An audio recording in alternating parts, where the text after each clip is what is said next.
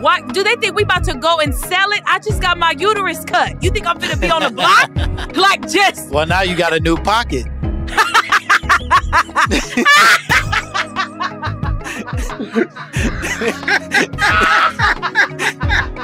hiding it.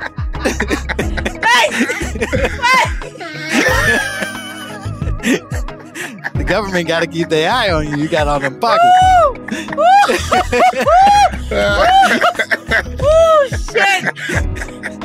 Well, now you got a new pocket. I love that white people think we would go to that great lengths to put this shit. I'd be like, wait, hold on 1 second, and just go up my pussy and just go and get the other pocket and get it out. The government growing babies, microchips in your anus. All koala bears are racist. The ozone layer owes me money. Martians invented turkey stuffing. Y'all can't tell me nothing. Because all of me loves all of you, all your curves and all your edges, all your perfect imperfections. Welcome, little mamas and Gentiles alike, to another phenomenal episode of My Momma Told Me. The podcast where we dive deep into the pockets of Black conspiracy theories. And we finally worked to prove that the lump of coal traditionally placed in a stocking is not, in fact, from that Eurocentric tradition, but from an African tradition where Santa Claus was black, and the question was, are you nasty or nice? It was not a good or bad thing. It was simply a sexual thing, and the lump of coal was meant to suggest one of Santa's big black nuts. I'm David Bory. I'm Langston Kerman, and hey, I look, it's got a lot of complexity to it. I thought you would like it. I'm enjoying it quite a bit. I really was hoping you would enjoy that. The idea that Santa was just trying to get some pussy and really trying to give some dick, I would say. Okay, fair enough. He's not as much like being a desperate man. He's trying to share the wealth with the greater community.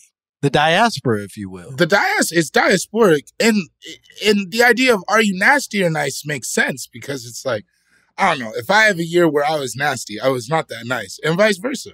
Yeah, I see that for sure. Good for you, and good for Santa Claus, I'd say. Yeah. He's not big of a name. I can tell our guest already has big feelings on this conversation. Let's let them in.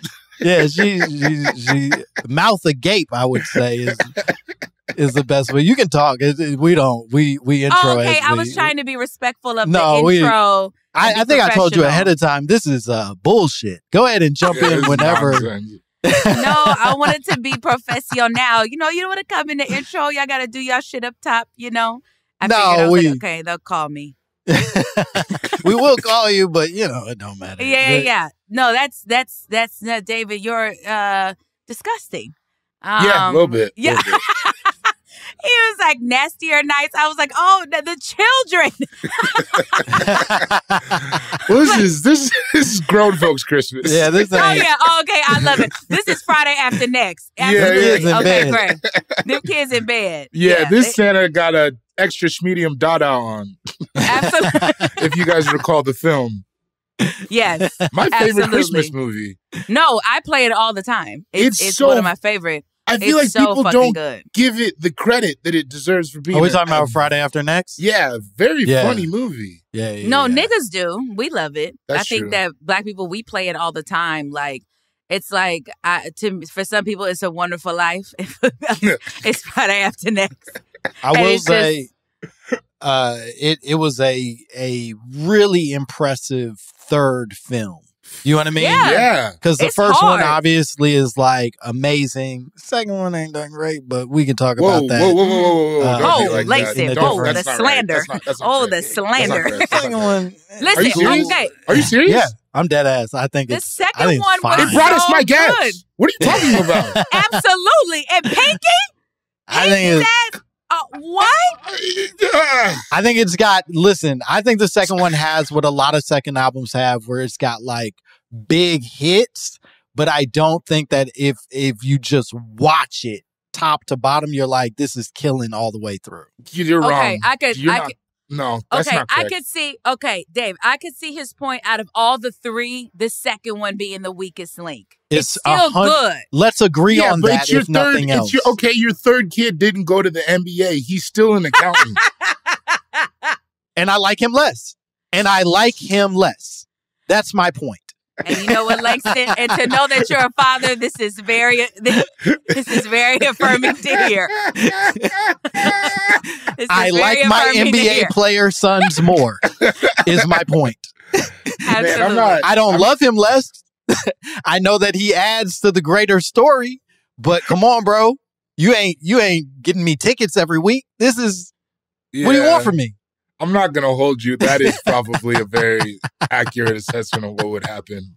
Yes. No, I think Ice Cube broke stars. So I was very grateful. Like the first one, we were able to get so many like Chris Tucker, Debo, Big Worm, so even many. DJ Pooh. Even DJ Pooh, yeah. Even Miss Parker. Like Nia Long, y'all. Nia Long, yeah. It was so many iconic characters. And it was her name Paula Jai. She was the Mama on Pride family. She was the one with the braids that came in. So, yeah, it was just, and then Pops, Anna Maria Hart. So it was just, he broke stars. And I think each film, obviously I'm biased because I'm from LA, born and raised, but each film I think was an accurate depiction of what it's like growing up here. And I think it's important that niggas who are from here, if you're from that specific area, that's why you should tell it, versus somebody outside of the club that, just is kind of like echoing whiteness and black ass stereotypes. I don't ever know that I thought of it, and this is beautiful to hear. I say this not with any judgment. I never considered that it was meant to be like as much of an homage to LA as you're sort of like centering it. Can you think about it as an LA movie? Or like you just I think it's 100% an LA movie. I just never thought that was his instinct. That makes sense. It might not have been. It might not have been. Because when you see interviews, like Chris Tucker even said, this shit ain't gonna fucking go. This motherfucker. Big Worm has done interviews. Faison Love, let me call him his actual name. Faison Love has done many interviews. You can call him Worm over here. I don't know if we had some Faison heads. I know we had some Faison. I don't want to love his work at the airport. Love his work at the airport. But yeah, I think he's done many interviews when he's just like, yeah, we didn't know what was going to do. Everybody's just like, yeah, this script, like, it's going to come out. Like, we'll see what happens. So I don't even think Ice Cube was like, oh, this is homage. But I think if you're making something about where you're from, it may not even be on a conscious level, but you are. It because it was so rooted in LA culture, because it was so authentic to our experience, we can't help but to see it as that. I could definitely see other people that are not from there. They're like, oh, I didn't get that perspective, And for me, when I watch Southside, it's like, oh, yeah, this shit is just funny. But niggas from the shot, it's like, oh, no, this is really what it is. Like, we're so grateful we see ourselves, which is why representation is so important. Yeah, it's cool when I think people are able, and it's one of my bigger frustrations with what the internet is doing right now, where it takes away some of like the regional nature of culture. You know what I mean? Like 100%. It used to be when a Chicago rapper came out, you knew that was a Chicago rapper. An Atlanta rapper, LA rapper. Yeah, exactly. He was dressed ridiculous and and he seemed like he was like 5 years behind everybody else.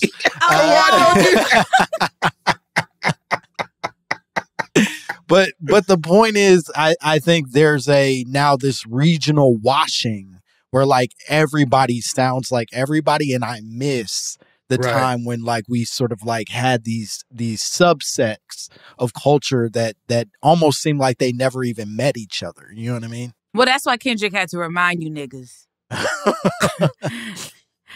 Not like us. And even that little snippet Broccoli before that. It's just like, yeah. Me. Yeah, but that's the thing. Kendrick, he was on this song called Do Your Gutter, which you guys probably don't know, but it's a very West Coast song. And this was about 2013. So this was post Overly Dedicated, right? Yeah. Pre Good Kid, Mad City. So that's like one of the only times that, and I will say the R.I.P. remix that we heard him like really be on some super duper LA West Coast shit. But he has it in him, and we know that. But I think that's why I think there's a lot of discourse about Kendrick doing that, because he's just like, yes, Drake, what is your sound? What is your culture? What is that? And I will say, as a Drake fan, the veil was lifted. I had no idea. It didn't even occur to me that this nigga was biting Atlanta style, Memphis style, like Houston, Cadillac music, screw, chopped. It didn't even dawn on me until I was like, this nigga I didn't know that. This nigga's from Toronto. You're right, because why he got Bun B in all these videos? When Kendrick said, keep making me dance and wave my hands and it won't be no threat. It's like, yeah, just do the dance shit. Like, he's like, his first best song was called Houston, Atlanta, Vegas. That was a crazy Langston, I'm not that bright.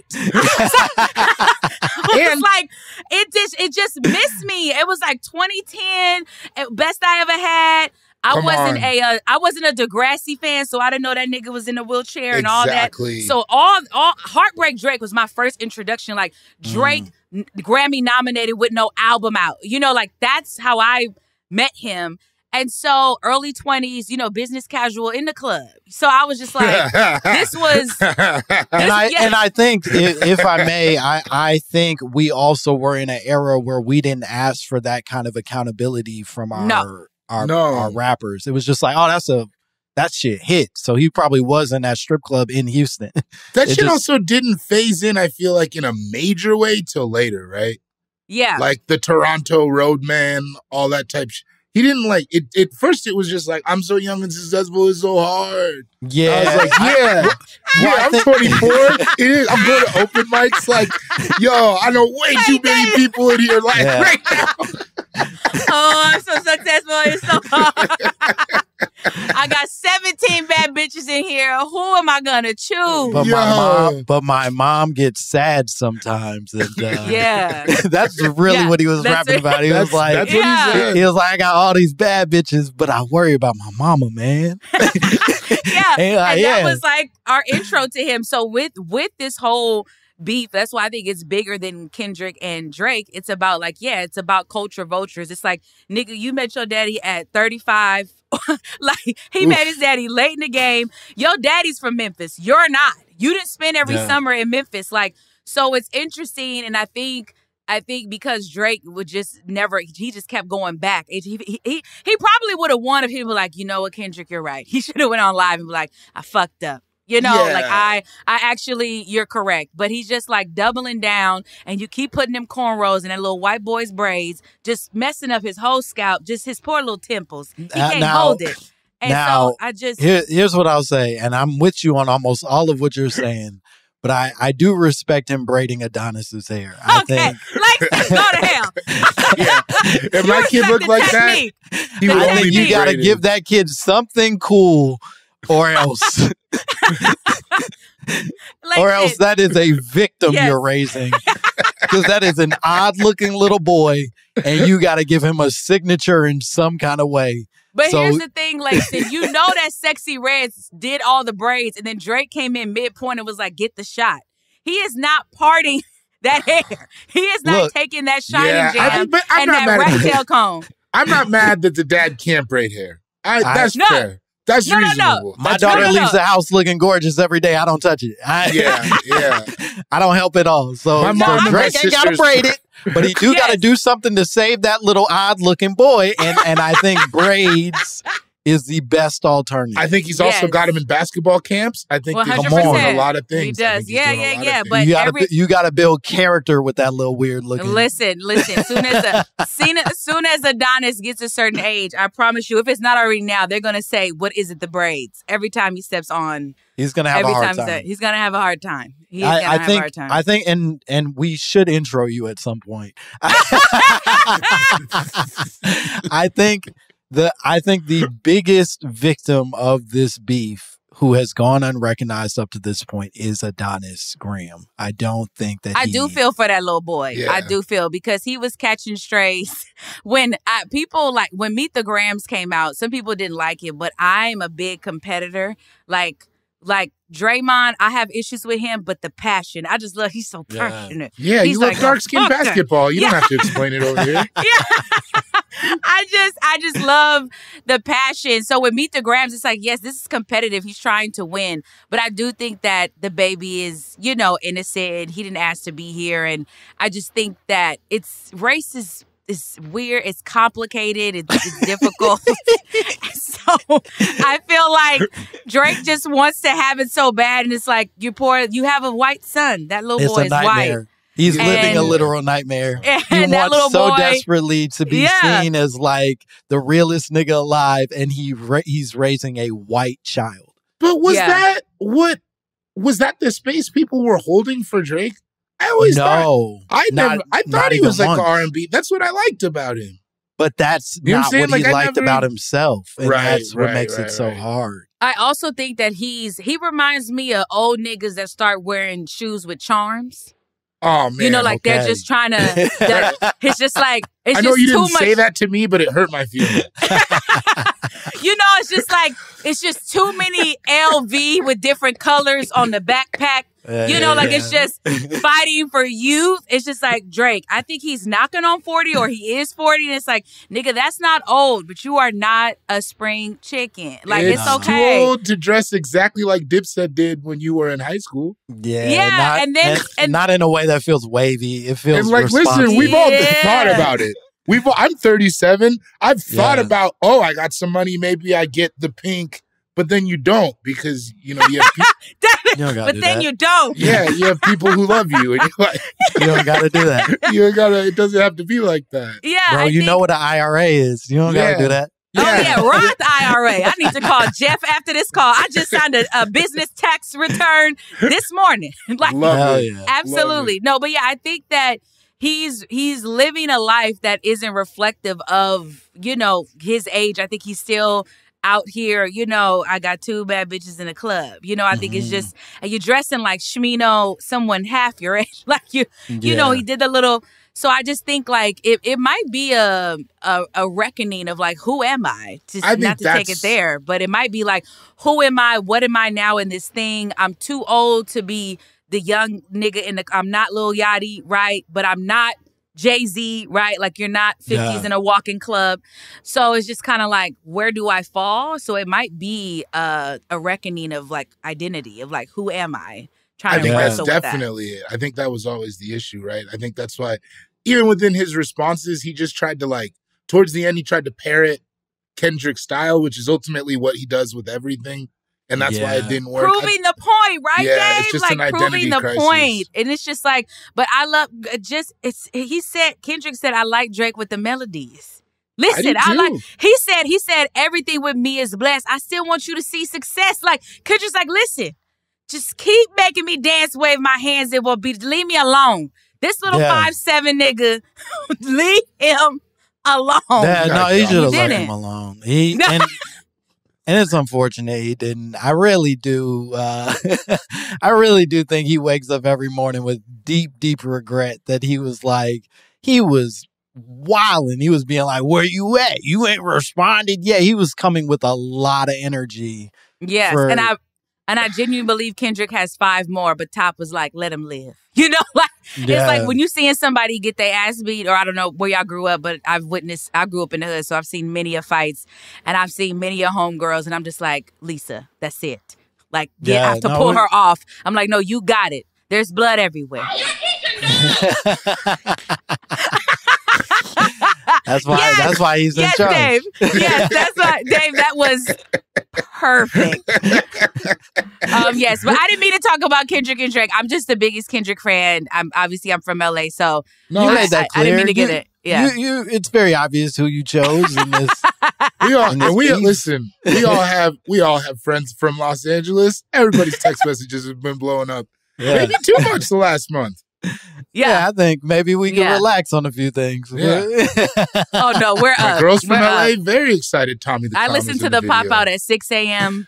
I know that's not good. That is not good. I was there, and me and DJ Mustard went to high school together, so I had to pull up. Yeah, He used to Crazy. actually, when they took out all the Fruitopia and Top Ramen and tried to make us be healthy, he was slanging like Gushers and Capri Suns. Like, always been a hustler when he was like That's 14. maybe one of the better sentences anybody's ever said on this podcast. You know, my favorite part of the sentence is how you pronounce gushers.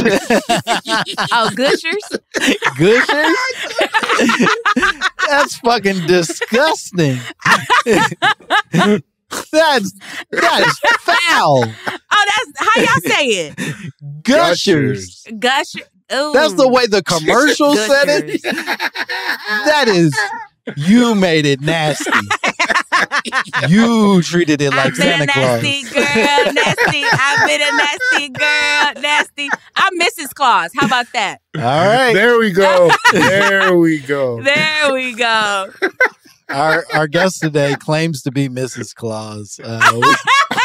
We cannot confirm or deny it, but she's wonderful. You've already heard her voice for probably our entire first break.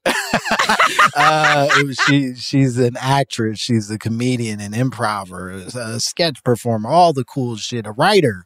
You know her from her group or her show rather, Ragged Edge R&B comedy show that you can check out. She also is responsible for Who Made the Potato Salad, a sketch, comedy, and community resource hub for Black and brown people. She is so talented. We're so happy she's here. Give it up for X Mayo. Woo! To the blessings of God. Yeah. Yeah. We talked about this before we were recording, but this is maybe the longest, hardest fought booking we've ever had. This was supposed to happen all the way back in January. It did not, and through a very series, and I would say vast series of mishaps, we have continued to struggle to book this, but we're so happy that you finally are making it on. Oh, yeah. I wanted to book it. It was always like when, and I was so grateful that you guys were still down. But yeah, I got COVID. You know, I take care of my brother, and then I had deadlines, and then David got booked, and it was like, it was a bunch. But I was like, I want to make this happen. I saw you guys' live show, and you guys came at my girl Countess Vaughn, and we'll discuss that. I don't know about came at. I was on the side of it. I think I was the only person that. Yeah, that me. I think Zach Fox and I. And listen, yeah, no, Zach Fox wanted to smash. So yeah, really just Langston. And I'll say this. Yeah. I'll say this.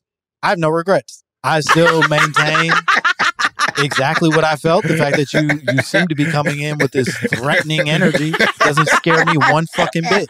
I stand behind my shit. If you thought for a second you were going to go off about Kendrick and gang culture and I was going to back off, no. Only one light-skinned man is going to die this year, and it ain't going to be me. Hello. Let's go. You know what, Langston? You are a bad bitch. You are a bad bitch, Langston. I should have known you would have came in with that energy. Absolutely. I also stand behind my statement, Countess Vaughn, any day of the week. Baby. Wow. I know, Dave. A talent, an icon. Come on. Where's her flowers? I was so surprised at that. Were you not a Moesha man? Is that what it is? I did like Moesha You're quite Niecy a bit. guy? You Niecy guy? That is a good question. Shar Jackson? I did think Shar Jackson was bad. Fine. She was fine. She's beautiful. She's definitely the batter of Moesha's friends, if we're going down the list. Okay. Apparently some people aren't... David's face. Okay. Some people aren't Who was attracted to Moesha's talent. enemy? Wasn't it fucking Beyonce's cousin? No, Bianca, you might be thinking of a different one. I think it was Reagan Gomez Preston from Parenthood. Ooh, I loved her. She was a baddie too. Loved her. I love the Parenthood. I love the Parenthood was too. Parenthood was my shit. That WB block, the iconic Steve television. Harvey show. What else was Jamie on there? Foxx show. Jamie Foxx the Wayans show. brothers. Yeah. They casted those shows back then with no plans of proving that those people were related. Nope. You know what I mean? They just would, if you were black, you could be in the family. You didn't have to look alike. Robert Townsend had a dark skin. He had a light skin. And I'm pretty sure a Puerto Rican. Yeah. Her last name is Gomez. Yeah, no, it's Reagan Gomez Preston. Oh, okay. And she was brown skin. Reagan was a brown skin girl. She was. She was a part of that era of iconic 90s black women that I love. It was like Maya Campbell, Reagan Gomez Preston, Shar Jackson, Baddies. Halle Berry, Nia Long. Countess Vaughn. You know. Countess Vaughn. Countess Come on. Vaun. Come on, put an asterisk next to it. Yes, David. Come on, put a little star next to that name. Langston, you're problematic, okay? You know what, Langston? You know what? You're not going to give Countess her flowers, and that's okay. Listen. And that's okay. She was a star. She was. She was a star. Sing. Objectively a star. She sung with Leanne Rhymes. She That's sung true. with Usher. Did you see when they were on the couch flirting? Yeah, but you know, come on. He I had to forgot be that. there. So he was like, yeah, I'll sing with you, baby. Come on. he wasn't like, Langston is that. You no, know he what? wasn't like, Langston Countess, said, we I got to hate get the way in the that you sing. studio. I hate the way that you walk. I hate the way that you act. No, That's what man. Langston said. He does it to hurt us. Don't. He that's the wasn't like, thing. he You're was like, feeding us. Countess, we got to get this recorded for my next album. He was just like, nah, I'm here. You know So what, yeah, David? I'll sing with you on the couch. Langston is a troll. Let me stop. I forget. You stand-ups, you little trolls. Yes. Troll or not, we're here today to discuss. You came to us with a conspiracy theory that it's heavy. And I don't even know that we're going to have enough time to jump into very much about it, but I'm excited that you're Okay, coming. I don't remember which one. I sent a few. Oh, this is exciting. So you're going to find out as we find out. I like it. I thought this was a very good one. Yeah, this is a really good one. We got excited, but you said, my mama told me. The government is planting fentanyl in the street drugs because they want us to use the dispensaries and pay that high tax. Stay off the damn weed. You're going crazy. Bro, it's going Jordan in the absolutely garden. I'm not nuts. even trying to acknowledge it. I just got to keep going. Yes, Tell us everything. Yes, I do. That is my conspiracy theory. I think that having family members and friends that are of the gang community, weed consuming I was going to say entrepreneurial spirit. entrepreneurial spirit. Thank you, Yeah. David. Listen, you're going to be my key witness. Whoa. I don't go to court. Not no more. No more. Okay. It's a personal choice. Yeah, I knowing that and just being like, hey, things are changing in my weed. Like people, passing out. Things are happening amongst them. People that are on the ground. It kind of supports this conspiracy theory that I have, that it's just like, they put crack in the community so it's just like, it's not really far-fetched to believe that they would be doing that. They also don't give a fuck about us. So us dying is to their benefit. So yeah, I could just, I don't know how it's happening. I don't know what they're doing. I don't know how they're undercover or what's happening. But my conspiracy theory is about that, because also too, there are people that have given like their testimonies and stuff on Instagram. Like, yo, my Brooklyn Connect, his weed has been like this. Like, what's going on? Have y'all heard anything? So then I started seeing that a few times. And then people are like, okay, well, now I got to go to dispensary because it's clean, right? And then it's super duper expensive. And then they want you to have like an ID and all this. It's like so many They're different. asking for tips now. Or at least here they're asking for. No, they are. They're asking No, they for are, tips. David. No, I'm Because laughing it's because like, they are. 100%. when you run your card, they're like, oh, it just schedules up to the next dollar, which is like, bro, I used to buy this with change. Yeah, no, I don't. Like, this is. Yeah, I don't respect y'all different than regular motherfuckers on the street. Yeah. From when I was a kid, we used to be, shout out to JR in middle school, $5 blunts. Oh, Wow. how affordable. Mm-hmm. And it would already be rolled up, fully assembled. No, it would be like. I was getting excited for you. I was like, No, damn, no, he it was would doing be like- pre-roll blunts? It would be like 1.5 little nut. And it would be like the old when you had to take the seeds and the stems out.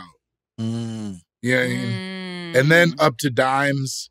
and then dubs, and then like $30 quarters when we got older and stuff. I smoked bad weed until it got legal, though. So I got you. Wait, where are you from, Dave? I was in Colorado that whole time. Denver, Colorado. Okay. Is that where you're from? I grew up in Washington State till I was 12. Oh my God. I never met no black people from Denver. I could tell by the way you asked him that question. You know what I mean? It kind of had a real... No, we're here though because there was like a octopus have how many hearts? No, because there was a thriving jazz music scene in the historic Five Points in Denver. There's black people in Denver. Yeah. No, of course. I'm just saying. Also a lot of Mexicans. Oh yes, yes, and I am Mexican, so we are everywhere, 100%. We're everything. I don't know what everywhere all at Langston's once. laughing at. I was just trying to give the breakdown of my city. No, Langston is this fucked motherfucker up. whispered, and I know. We know what he meant. That's why I said, know. okay, let me just set the atmosphere. Because I get that with niggas all the time. They be saying some wild shit about Mexicans, and I said, and what else? And what? Because I'm Mexican. They were like, oh, nah, they Good cool. people. Good nah, people. they hella cool. the one who cleaned my line, I love him. Some of the funniest kids at school. That's true. Summer school with the Mexican kids who are in ESL, hilarious. Every one of them. Every one of them. Shout out to my man Rodrigo. So you're from Denver. It wasn't legal there. Because I think being from LA, it's always been fire, I guess, for people. Like medical was legal way early, in Denver. right? No. I mean in Los Angeles, right? Yeah. Because I used to work at TSA. So when I was there in 2000, and not in fucking around. And I was there from 2008 to 2010. It was legal during that time. So I used to get so mad because y'all civilians thought you were so fucking clever. And well, just, civilians is a bold statement. Yeah. You weren't in the military. Yeah, I'll be honest. I was Department of Homeland Security. I'll be honest. Langston. I'm not saluting you for your work. I don't think about y'all on Memorial Day. Langston, y'all on Veterans Day, I need $1. You need to Venmo me for my work. Excuse me? I don't. Do you know, Langston, do you know what I caught? You have no idea what I caught to keep you two niggas safe. I don't. Top flight security of the world, Greg. One of y'all niggas stole my pick the last time I flew. I'm not. Was it metal? Was it metal? Yeah. Exactly. And that's exactly why. Yeah. And that's exactly why. Absolutely. Bullshit. And it was people like you that we made miss their flight. Because y'all didn't respect us. No respect. If you gotta ask like that, you don't love me? You don't love me? No, but yeah, it was wild. It was wild. You niggas would put weed in foil and just be like, stupid. Oh yeah. This is a metal detector. or they would put it in foil and then put it through the X-ray. It was like, you think that's not gonna show up immediately? I remember a dude telling me he would tape it to his nuts when he flew. Oh yeah, we found stuff there. We found a lot of stuff in anuses. My last day, I caught something in a pussy. Damn. Mm-hmm. What'd you get, like an eighth up there? She had like a dime, but she put it in a old school Kodak case with a picture of Steve Urkel on the front that said, "Did I do that?" That's hilarious. You should have let her keep it just for that. She's good. I like that lady. I wish it was Steve Harvey on the front and it said, "Did I do that?" That'd be all right. What is this? Yeah. Honestly, go through. This is weird. You too weird. No, well, I thought I had a terrible manager at the time, so I thought that he was trying to be slick and just being like, okay, you know what? I thought it was like he tried to give me a test on the last day. So this is my last day of working. So I was like, ha ha, very fucking funny. You tried to give me a test on the last day. He was like, no, it's not a test. Like, you actually caught something, which I was so pissed because you have to do so much paperwork. And then we had to call LAWA over, like airport police and everything like that. But she was already sus we are trained heavily. I bet. Yeah, we're trained heavily in body detection. So I'd know when someone's lying, when someone's fidgeting. Like when you say trained heavily. Yeah. Yeah. Was it 2 videos? They made us watch 2 whole videos. Is it a slideshow? Is it you got a text message? Yeah. Yeah, your boss texts you in the morning like, check it, watch people's body language. It might be. Absolutely not. That's No, a we had clue. 6 months. We had 6 months. I was doing through training for almost a year. So it's 6 months of just body detection. So there's body detection people at the airports that look just like me and you. That are unassuming. Well, I mean, and here's another point that I have to the whole TSA of it all. Not myself, people that I have known have maybe accidentally flown with drugs. Pretty easy. Yeah, it depends. Because the thing is, too, is just like, what made me so angry with her was, like I said, it was legal during the time. As long as you had your medicinal shit, which was so fucking easy to get. Like, you could just walk up to a place and get a thing. That was just the like, original conspiracy theory, is that they're going to put you on a list if you get med card. Or that's how it was here, for sure. Oh. That was like the initial. So when we got medical and went, there was a very, like, I would say tumultuous transfer period for weed from going from legally medical to fully legal. It was like there were still weed men out here, and like dispensaries would get robbed and shit like that in the early days, because like people were like, we know you got a bunch of weed in this warehouse. Right. So it was like a very rocky, and I remember when that initially happened, at least here, that was kind of the concern of some more conspiratorial minded people of like, you're just going to sign up for the list to get weed? Like, that's crazy. I had never heard that before, but that makes perfect sense. Like, it is silly that we would be like, well, I'll register, and then it'll be, this, and then this all of a otherwise sudden, illegal drug will be legal for me. It's right. Like, exactly. I don't think that's it sounds very, because especially in the beginning, everything was like, it was all cash. So it felt like drugs for a while still.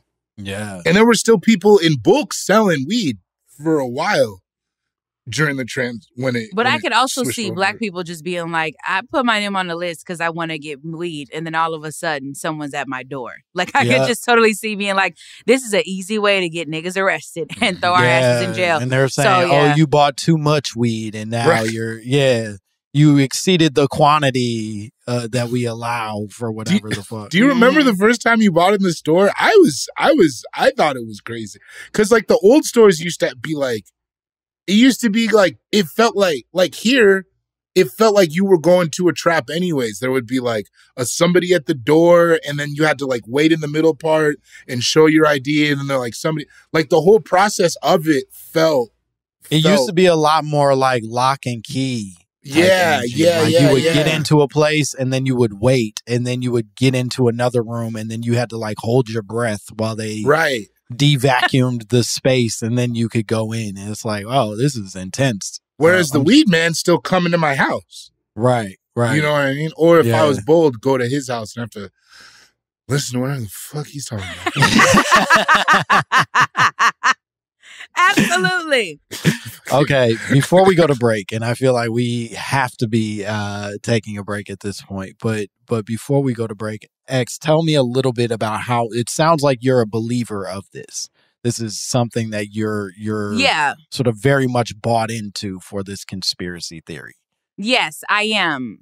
Is it one that you feel like you need to be like selling to the masses, or are you like, I believe it, but I'm gonna keep it in my back pocket because I don't want to sound crazy in these streets type energy? I don't know. I think I'm betwixt two opinions, because for me, it's just like, I know someone who has died, right? So it was somebody who my cousin knew, and that's all that she did. So it was like, all you do is weed. How do you die from fentanyl? How does that, and so it was trying to be framed as if like, oh, weed wasn't enough, so she went to fentanyl and then she did an overdose. So like, it's just stuff that's not clear. And there's many deaths that have happened within my family and in my community that have gone just under the radar. No detectives are on it. Nobody cares. There's clearly foul play with my cousin who was murdered. But because she was a prostitute, no one gave a fuck. So it's just so many things that I feel like unanswered questions that I have that leads me to believe like, okay, so what the fuck are y'all doing? And how the hell is this happening? How is everybody who smokes weed all the time, how are they now passing out? Other issues are happening within their body, and it's happening on a black market level. But these are people who need weed. They do have anxiety. They do probably have undiagnosed like mental challenges, you know, and they may have lived a life of where they had to do something like steal because they didn't have shit. So they're scared to get an ID. They're scared to, you know, inherently they don't trust the system or the government. So what are they supposed to do? They get weed from niggas on the block, you know? So yeah, hell yeah. That even as you're saying it, I feel more convinced than I was before we started. Corey, where do you fall in this? I believe that this is possible just because I think there's a lot more variables in marijuana now, specifically via vapes, because I've seen people distill their own liquid just like in the house.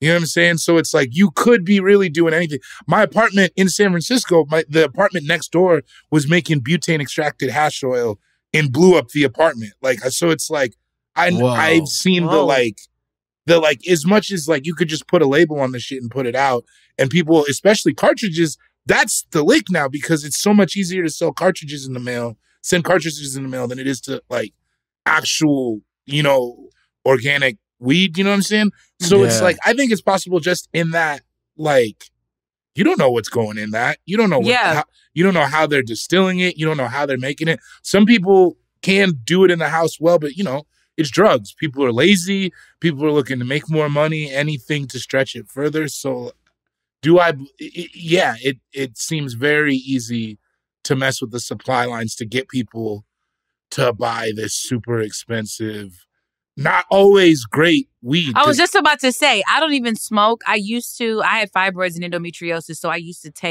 had terrible periods, so I used to take half of an edible. So I knew how much to take because I've never even been drunk. I love being sober. I don't like to smoke or drink. So I knew how much to take to like just get my cramps in order. And so even then it was just like, wait, I'm having to eat like 10 milligrams now, like to do that. Like I have to like, what the fuck is going on? I don't even smoke like that. It's usually like, it feels like the first time to me because I only did it once a month for like the first 3 days of my cycle. So it would always feel like a new high, like the first time. But then it started feeling like I need more. I said, wait, now I know I ain't addicted. You know, I ain't got, wait a minute. I know I ain't chasing no high. What the hell is going on? Yeah. So I was just like, yeah, what the hell? But yeah, it is not as great, but it's like packaged cute and it has aesthetics and it looks cute and it has these cute little names and all this shit. It's just like, no, I know niggas that just need good old fashioned flour. You know, like just give me some. I've been buying weed for maybe too long. I started buying weed when there was like 4 kinds of weed. It was like you were going to get swag, you were going to get kind bud, you would maybe get something with the color, maybe if like it had flooded, you know what I mean? And that's what the Mexicans had. But hey Dave, I'm Mexican. I'm saying that I purchased from them. I appreciate it. Got me through some tough times. But you know what? When Dave says it, he says like when white people talk about black people, he was like, "You're acting like a nigger." And you know, I don't even like to say that word. You know, you're acting like those black people. Like, you know, that's when Dave says it. It gives me that energy. But I was like, Langston, you are over here acting like those Negroes. You're acting like those people. And you know, I don't even like to say that word. I'm surprised he hasn't said that this episode because he talks like that quite a bit. I mean, cut the tape, see what happens. Okay, we have to take a break. Oh, we do. Sorry, I'm having so much fun. Yes, I'll be quiet. But this is great. This is so fun. We're gonna come back. We're gonna talk more about the possibility of fentanyl being in the weed. More X Mayo, more My Momma Told Me.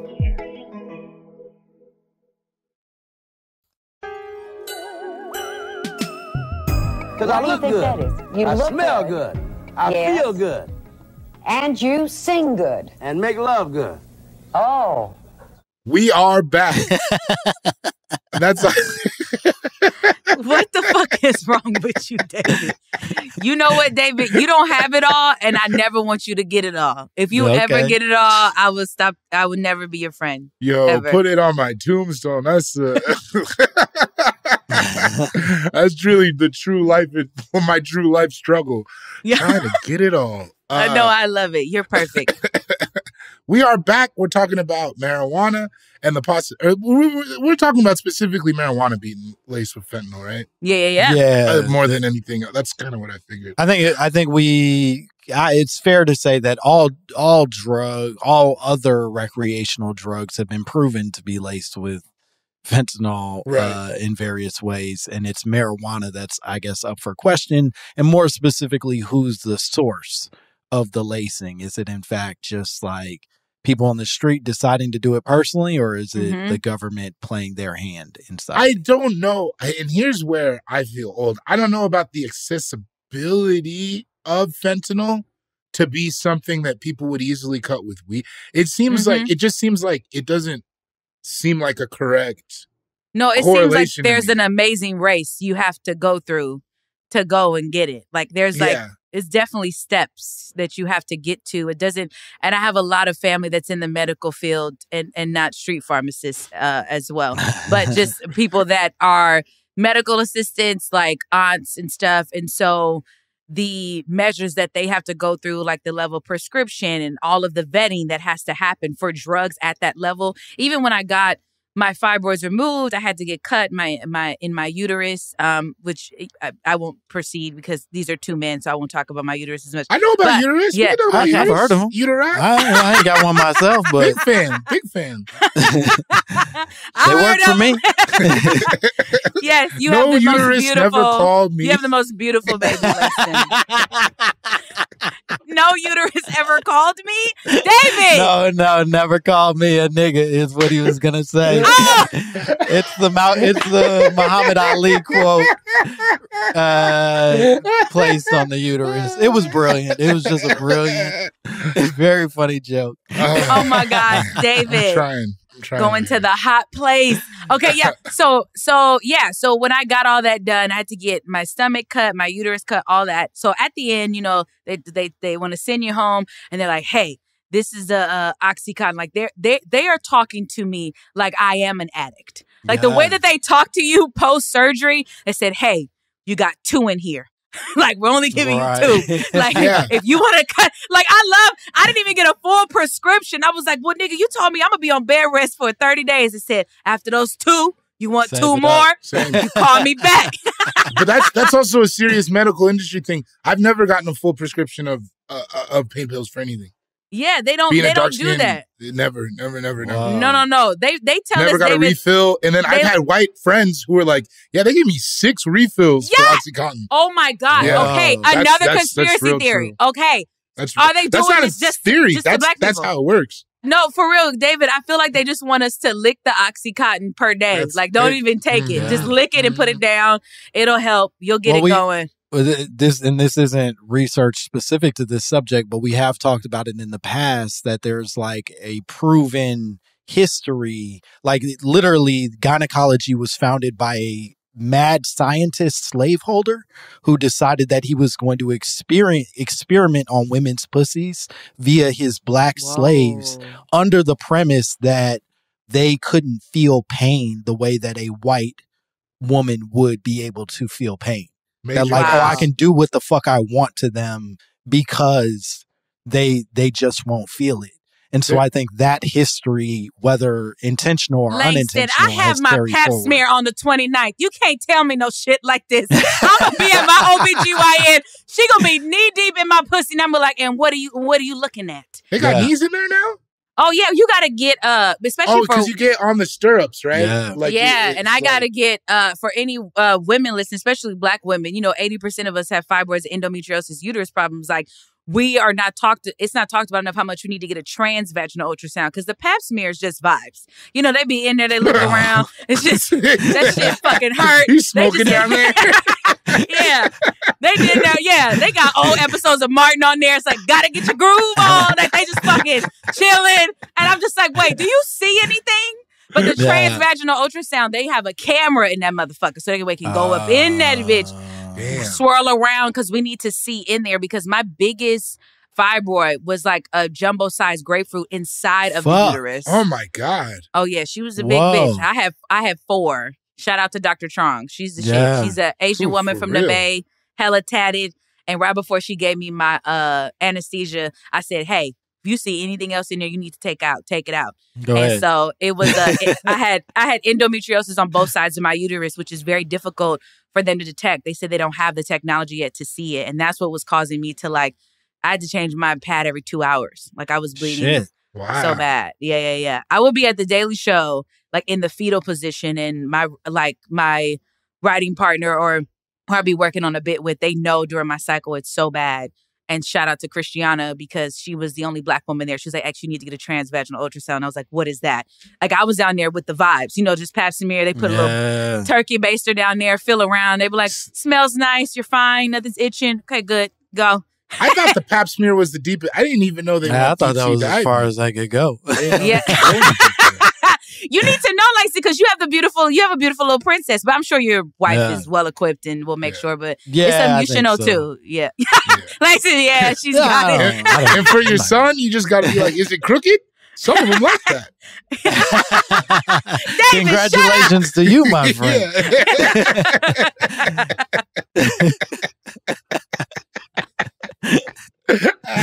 David is going to hell.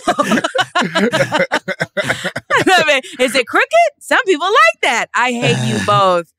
We did a little bit of research on the conspiracy, and one of the things that it reminded me of is specifically sort of the criminalization, the original criminalization of marijuana in this country, right? That marijuana at one point was legal in America. It was actually a pharmaceutical drug at one point, where people were largely prescribing it for pain and anxiety and shit like that back in the early 1900s, 1800s and shit. And then it isn't until it starts to be associated with specifically Mexican people and Mexican immigrants that it starts to get this nasty little stink on it, where it becomes a political tool. First, it's a political tool because of a different race shit. I think it was Indian hashish, and then it becomes a political race tool for Mexicans, and that's when it starts to become treated like a street drug and this dangerous poison, rather than just a medicinal thing that could or could not be overused. Mota. Okay. Can you take David's face off? Can you take David? Can you remove David? Can you remove David from the podcast, please? Man. Move David from the podcast, please. Man. Move David from the podcast, please. He could have offered anything, and that's what he chose. It was a wide open space. The field, This nigga sound like he said Muay Thai. That's what the fuck he sound like he said. David, I hate you so much. With his time. No, we don't want to hear you say Muta no more. Okay?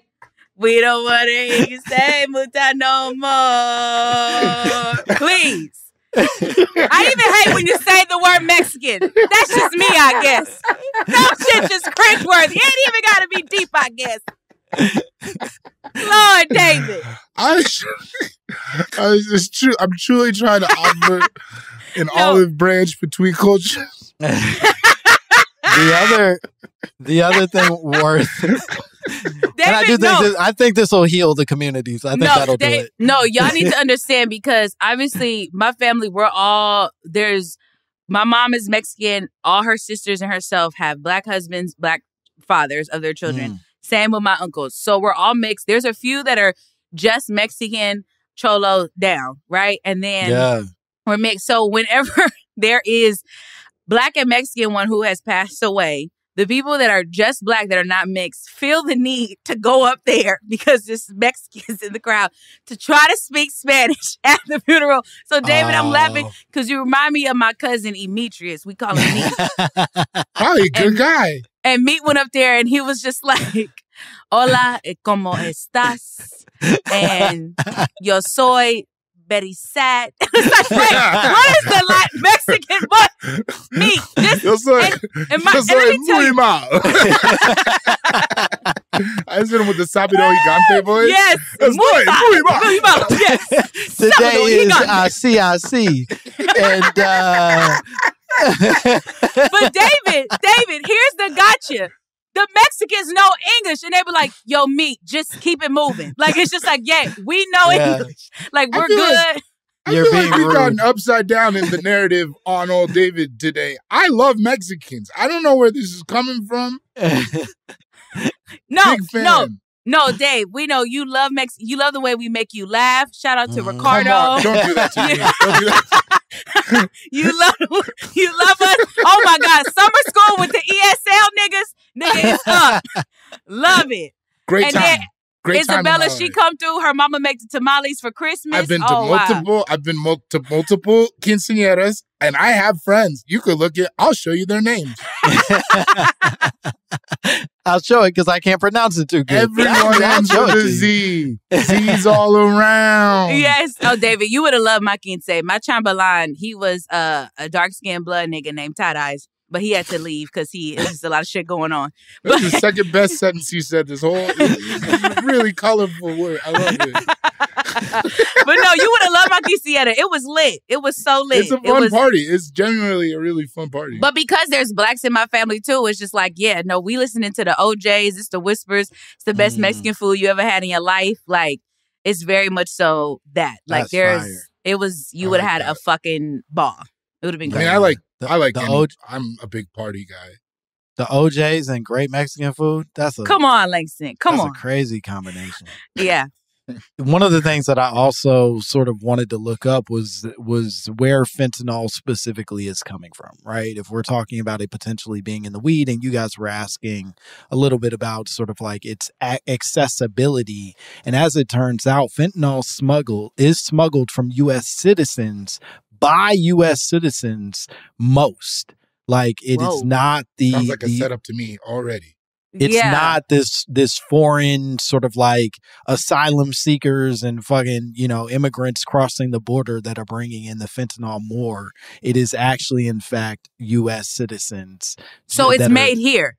It seems as if my understanding is that they are smuggling it over borders, that they are like traveling. And it sounds like specifically China might be one of the places where a lot of fentanyl is being made, and they are smuggling it over the borders. And I'm not doing this on purpose. This is truly a question I'm asking because I would like to know. Is it one of those things that you can buy over the counter in Mexico? Because, their pharmacies are like... Yeah, it's not the same vibe. Yeah, you can just go in. I wonder.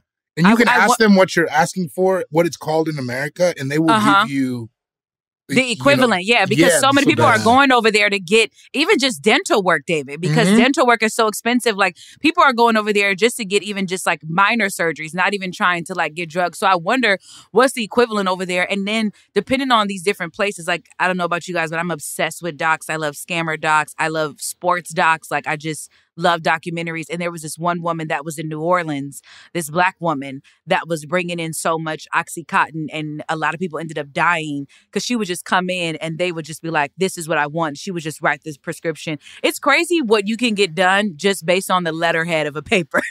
Just her letterhead said such and such like medical pharmacy. So they got to take it and then got all the Oxycontin. So I wonder, I presume, I don't think that wouldn't be happening in other countries, even specifically in Mexico, because that was one of the ports like that we had to watch even at TSA was Miami and Mexico.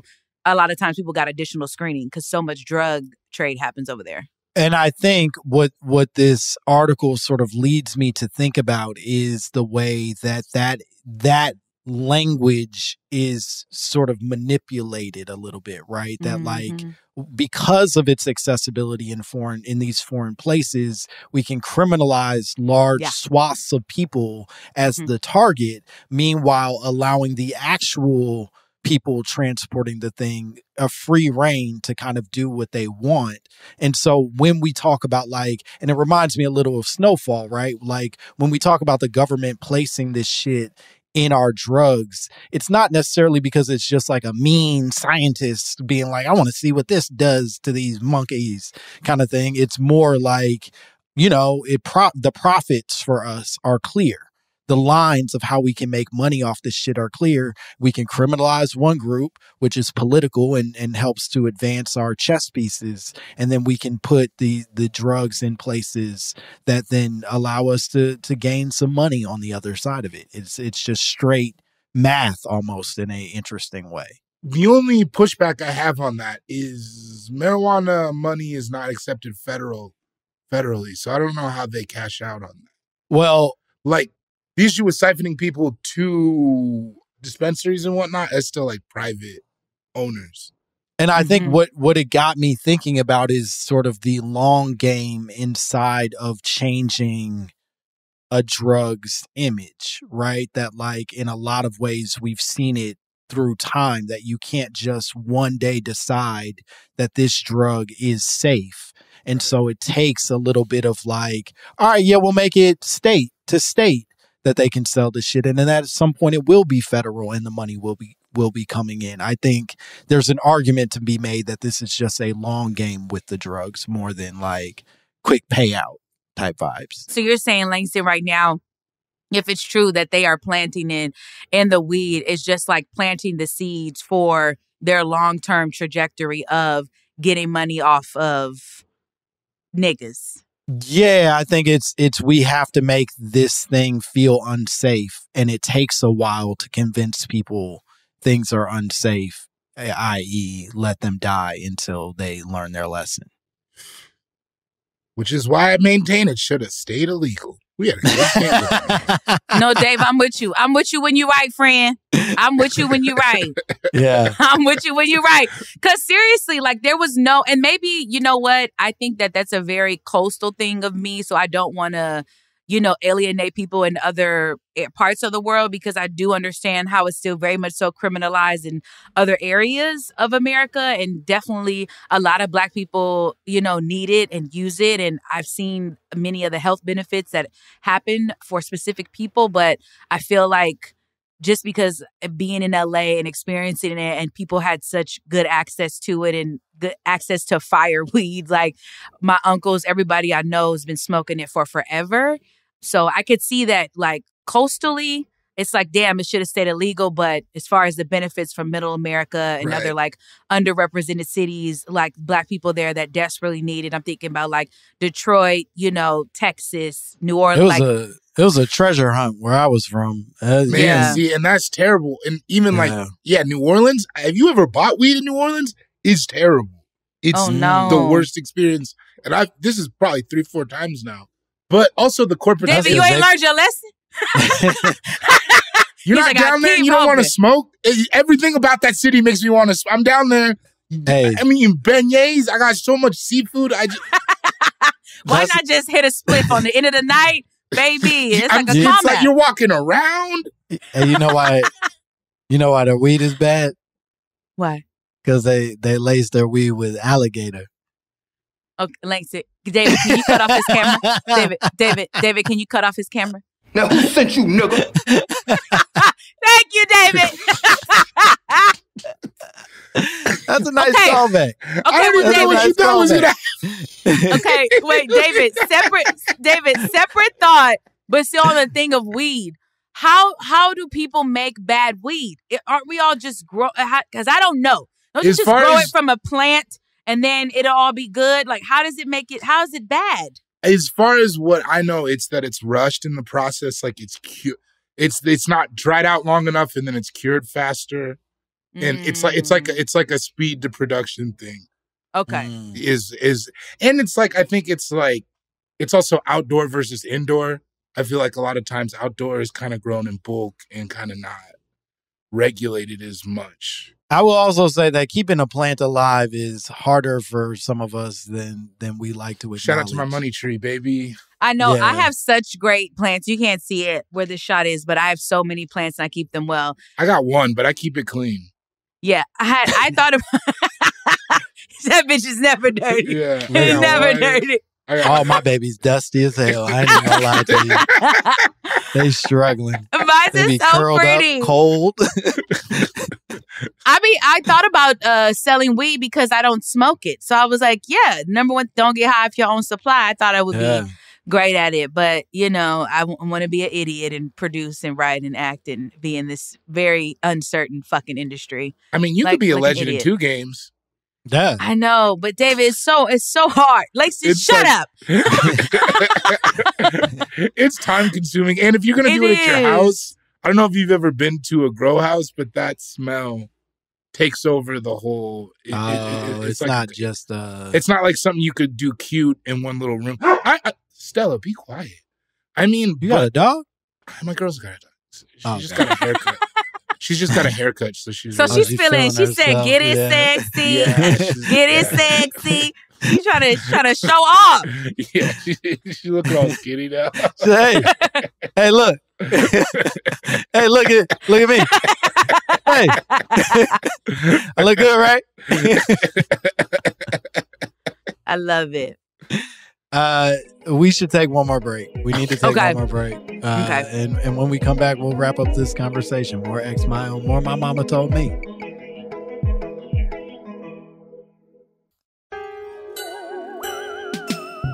Would you say that you're racist? Not at all. No. Yeah. Look at my dog. He's as black as can be. Shout out to Stella the dog. She is black as can be. We're back talking about marijuana.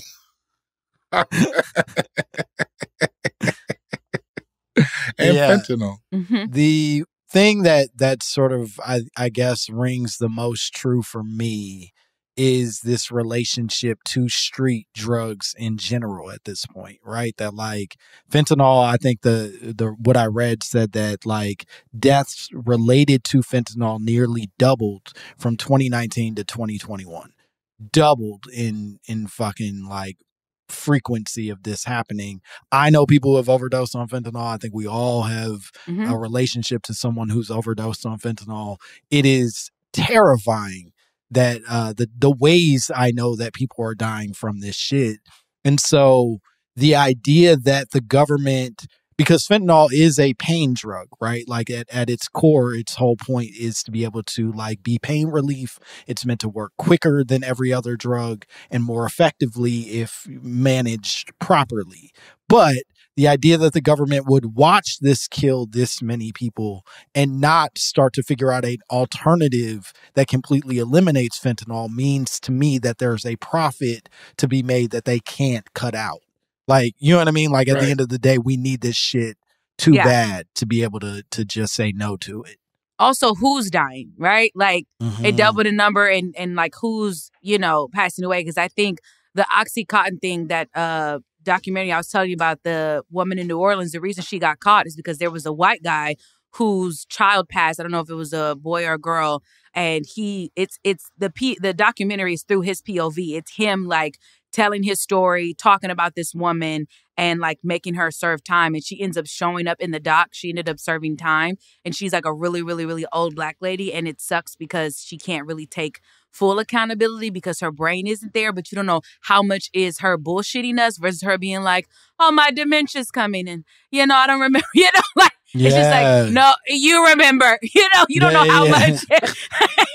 Better stop playing on me. You remember, bitch. And that's what the producer said. And that's exactly what where's my fucking money? That's exactly how I can't remember. No, yeah. The fact that it doubled too, I can't divorce the idea that COVID and all that had something to do with it, because alcoholism like rose like so high once we got into the pandemic and we were home, and everything with George Floyd and impacted Black people so much. So yeah, so I can only imagine. And fentanyl, I think my conspiracy theory too got heightened when I saw Cat Williams, this second to last special. I think he's like in a presidential. He's like in a presidential thing, and he was having conspiracy theories about Black people dying from fentanyl, and he was just like, black people, he was like, you know how you die from fentanyl? You touch it. He was like, black people are not, if you tell us that, we're not doing it. He was like, nigga, that's how you die. You just touch it. Like, we're not going to do it. So when he said that too, and I do think that Cat Williams is a very smart person. I think all of you who do stand-up, I think we can't divorce the idea that you guys are inherently very, very, very fucking smart.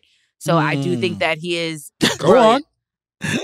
No, seriously. I think I've heard some jokes that I was just like, oh, wow, this is like, he's like a philosopher. Like, definitely so. Like, and I love a good tit joke, you know, and I love a good. I appreciate this. This is dangerous territory. Very sweet, but I think you're making a mistake. Oh my God! I think you're wrong. I don't think that calling us philosophers is the right instinct. Okay. I didn't say. I was speaking about one specific comic. Okay.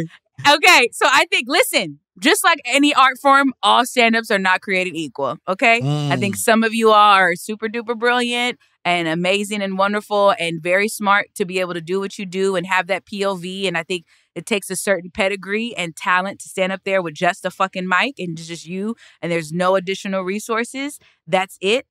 And then there are some of you all, you know, not so great. I think that could be said about talent. Or an extreme level of desperation. Yeah. So it's really that could be said about actors and writers and directors and rappers. Like, entertainers in general. I think this is a deep, deep sickness and not as much of a skill as we want it to be. I think. Well, there's some of you all that do have a skill that I look at you all and I'm like, oh, I could never do that. And I don't want to ever do that. That's their thing and they do it so well. So I think there's good and bad in each art form. But you guys, come on, David, come on. You guys are really, you guys are smart. You want to be doing this? David, and you guys are such pessimists. You guys are such pessimists. Natasha Leggero told me that. She was like, why don't you want to do stand-up? You can make so much fucking money, X. You need to do this and that. I was like, but I love community. And she was like, and that's why you're not a stand-up. Yeah. You're you never seem to be a happy person. You're already out. Already out of here. Go be blessed. You come over you don't here. want no parts of this shit. I know. I'm such a community person. I said I would do stand-up. This here is boy. And boy will leave your ass feeling null and void.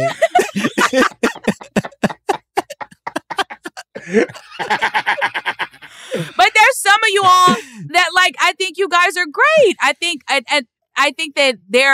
a lot of stand-ups are misunderstood. Once I get to know you all, I'm like, oh my God, you soft as baby powder. You're a sweet boy. That's true. You know, and then there's Langston on stage, and then there's Langston at home, then there's Langston at the both cool guys. You know, there's David. You know, in Denver, then there's David with the Mexicans. You know, both. Whoa! I don't be.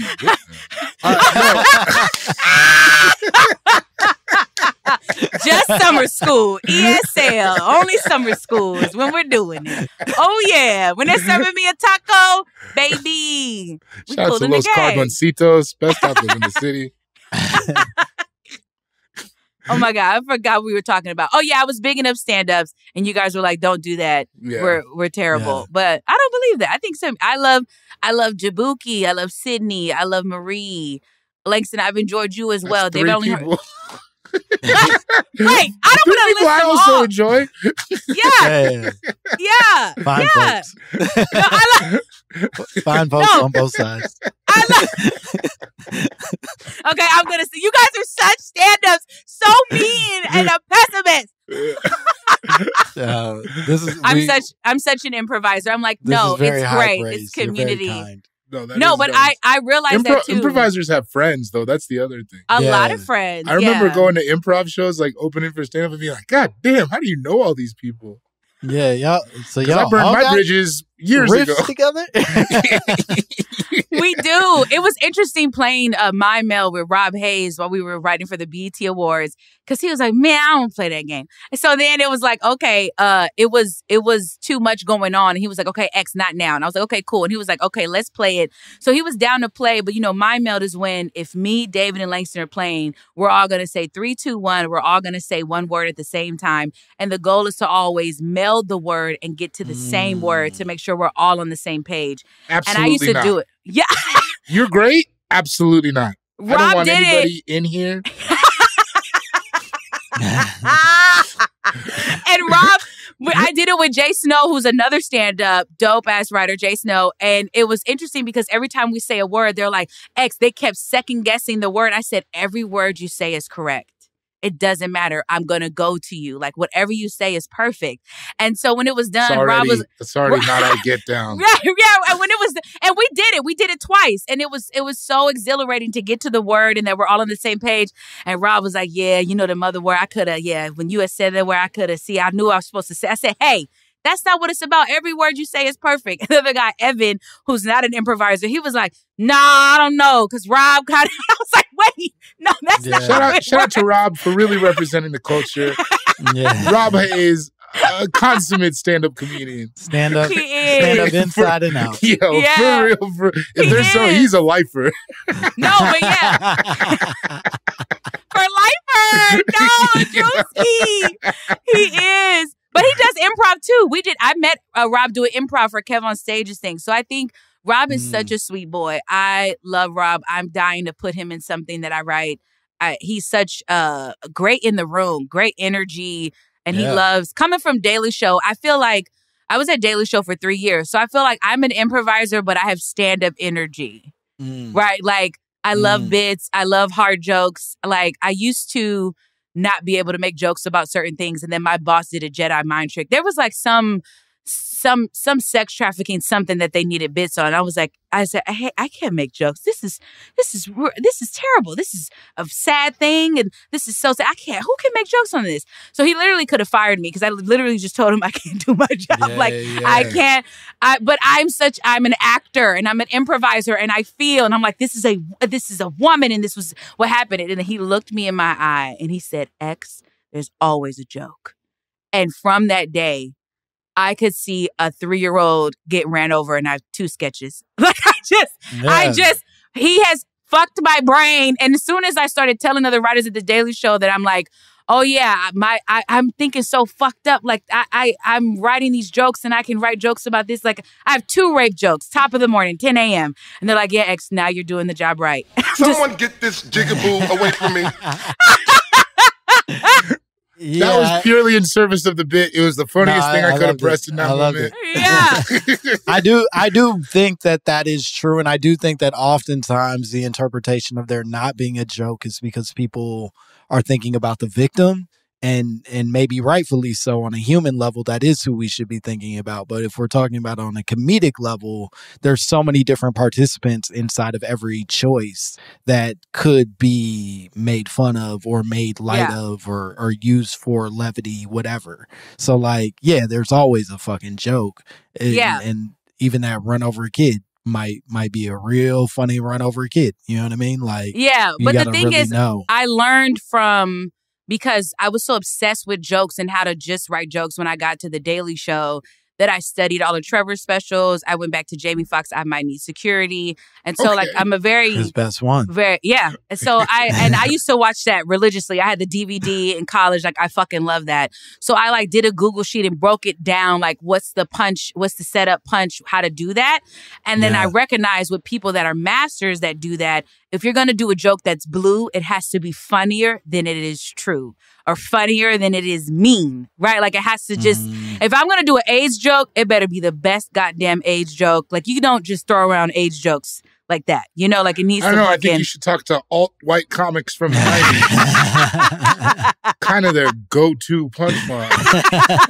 It's just, what is it, the AIDS? Yeah. It was like, blah, blah, blah, with AIDS! Absolutely. All right. Absolutely. Yeah. No, but there are stand-ups of that I truly love. You guys are great. Thank you. And that being said, stand-up is great. Langston and I, probably the 2 best people to ever do it. I'd agree with that. Yeah. That sounds right to me.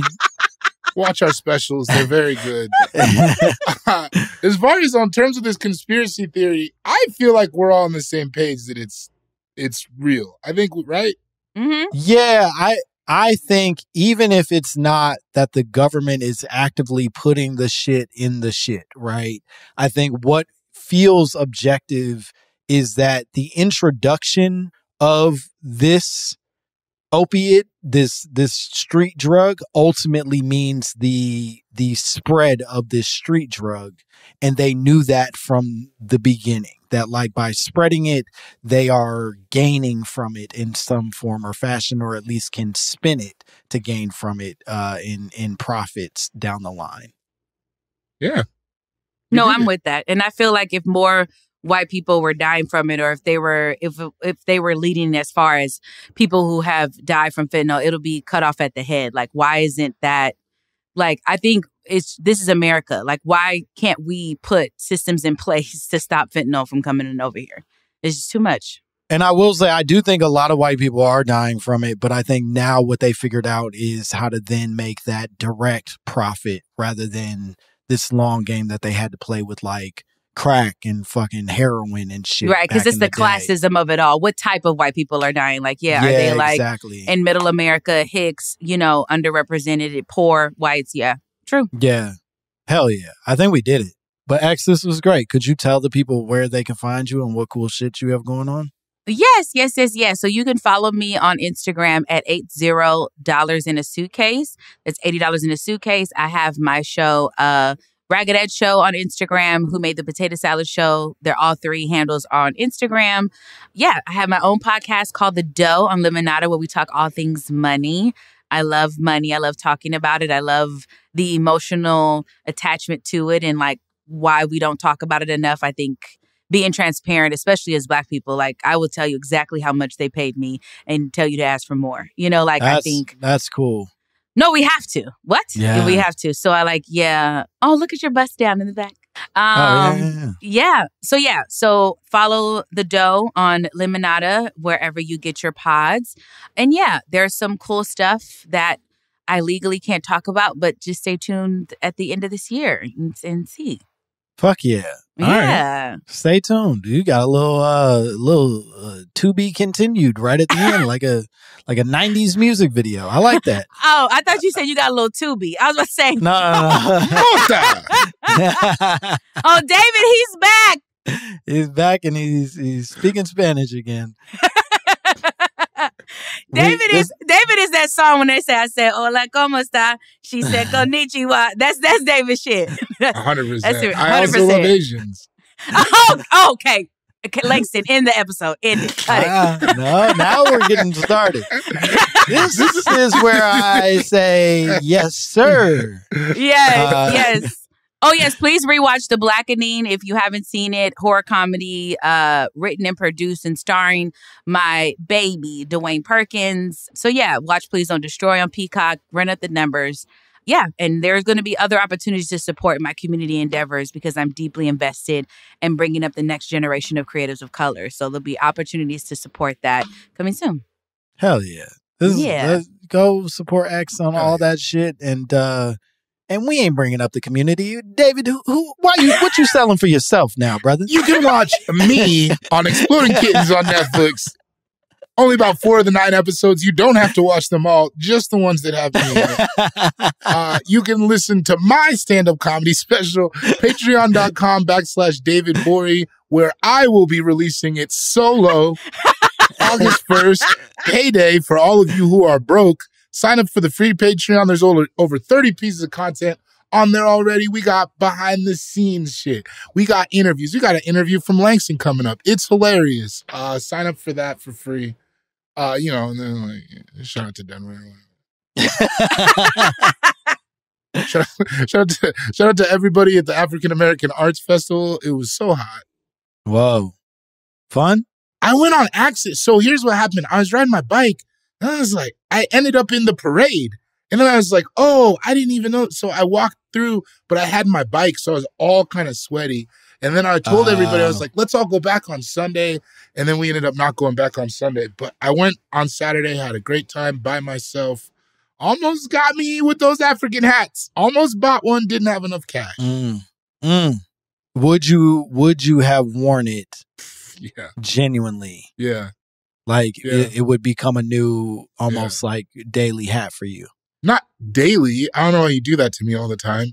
I just meant stylistically. I didn't mean it would be one of your little daily hats. I didn't mean you. Is that what you want to wear, David? You want to put on your little daily hat? You want to put your little African hat on and eat your rice? I didn't mean you'd wake up in kufi. I just meant that, like, you would, wear it frequently. I want a big hat for events. Okay. I got baseball hats, but like when you go to like a food festival or what, especially lately, it's been so hot. Bro, we were at Jazz in the Park the other day and I was like sweating. I was like, this is not, I need a bigger one for outside. So I've been looking for that for sure. Okay. Fair enough. Well, as always, you can follow me at Langston Kerman on all social media platforms. And watch my special August 20th on Netflix. It's called Bad Poetry. It's gonna be a time. Y'all go ahead and tune in on that. And if you want to send us your own drops, your own conspiracy theories, if you want to explain to us where the fentanyl should be hidden, maybe we put it in our chicken. Maybe we put it in our broccoli. You tell me where you put think. Maybe you put it in X's uterus pocket. And a little maybe there. Got a little locket on it. Oh, yeah. Send it all to mymommapod@gmail.com. We would love to hear from you. Buy the merch. Follow, like, subscribe, rate, review. You know what to do. What do you? I got to explain everything to you? Shut up. Bye, bitch. Pop my butt, pop my butt. Pop my butt, pop my butt. Do you know what pop my butt meant to Harriet Tubman? Do you know what that meant? It meant a whip. My Momma Told Me is a production of Will Ferrell's Big Money Players Network and iHeart Podcasts. Created and hosted by Langston Kerman. Co-hosted by David Borey. Executive produced by Will Ferrell, Hansani, and Olivia Aguilar. Co-produced by Bay Wang. Edited and engineered by Justin Conner. Music by Nick Chambers. Artwork by Dogon Krieger. You can now watch episodes of My Momma Told Me on YouTube. Follow at My Momma Told Me and subscribe to our channel.